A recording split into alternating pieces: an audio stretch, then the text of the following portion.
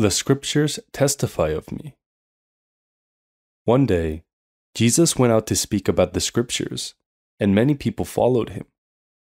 As they followed him around, they also received bread from him. As a result, people even thought it would be good if they could make him their king.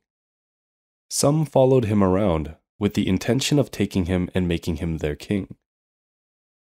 At that time, Jesus said, "Do not labor for the food which perishes, but for the food which endures to everlasting life." What is meant by the food which perishes? Freshly baked bread, fresh milk, all the foods we eat will someday decay and disappear, as will our flesh. Jesus was saying that we are not to live only for the sake of such food, the food we eat to survive.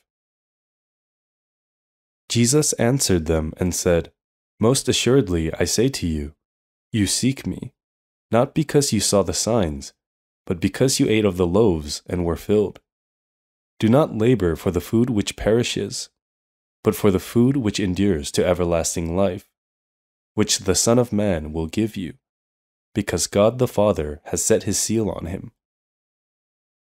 The one who gives the food which endures to everlasting life is Jesus, the Son of God, and this is what he has promised us."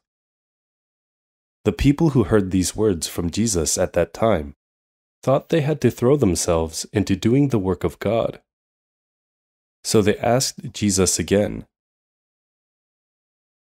Then they said to him, "What shall we do, that we may work the works of God?" Jesus answered and said to them, "This is the work of God, that you believe in him whom he sent."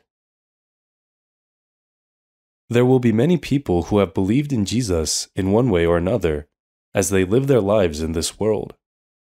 Generally, everyone who attends church and listens to sermons thinks this is what it is to believe in Jesus.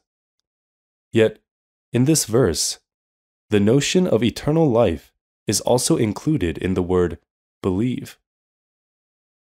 A person who does not have assurance of eternal life is not qualified to live in the eternal heaven. It is very dangerous to fall into the absurd kind of faith that believes God will accept you after you die because you have attended church regularly. This kind of superstition has been created by many leaders in the religious world. It is truly reckless to think that God will overlook your mistakes after you die, even though it has not happened during your lifetime. You are living in the flesh now, but the moment your spirit departs, you will be in the hands of God. Then, if you have ignored the word of God, no one will be able to help you. The Bible itself tells us why we should read it. Jesus said, "But you do not have his word abiding in you, because whom he sent, him you do not believe. You search the scriptures, for in them you think you have eternal life, and these are they which testify of me. But you are not willing to come to me, that you may have life." In other words, there was no room for God's word to abide in their spirits. This is because they did not believe God, who sent his Son, Jesus. Here in verse 39, we have the aim in reading the Bible. We think we read the Bible to receive eternal life, and yet the scriptures testify of Jesus. The Bible was recorded to tell of Jesus, the real truth, and the one who said, "I am the way, the truth, and the life." It is to receive this eternal life that we read the Bible. It is only when we are given this eternal life that we are able to go to the eternal place and live there forever.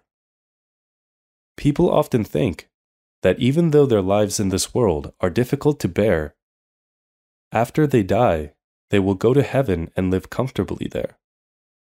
They may entertain these idle fancies, but the Bible is definitely not vague like that. When Jesus spoke to Nicodemus, a religious leader of the Jews, he said very clearly, "Unless one is born again, he cannot see the kingdom of God." This is the fundamental truth of Christianity, and it is what makes it different from any religion. All religions, including Christianity, when it exists merely as an empty shell, are ignorant of this absolute truth. Even the religion known as Christianity is no different from any other religion if it is oblivious of this fundamental truth. For I neither received it from man, nor was I taught it, but it came through the revelation of Jesus Christ. Any Christian denomination is meaningless without this truth that is revealed. What use is religion if eternal life is not poured out into the hearts of the believers?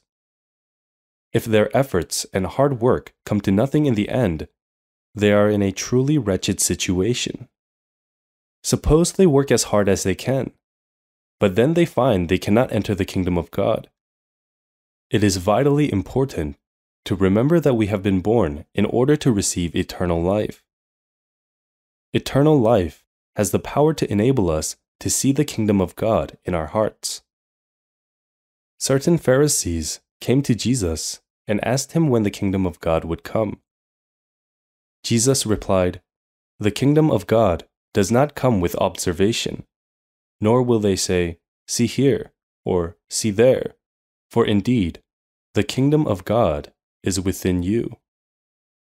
He said, "The kingdom of God is within you." But you need to be born again to be able to see this kingdom. Being born again is receiving eternal life, and a person must receive eternal life to be able to live forever in the eternal kingdom. This is God's promise.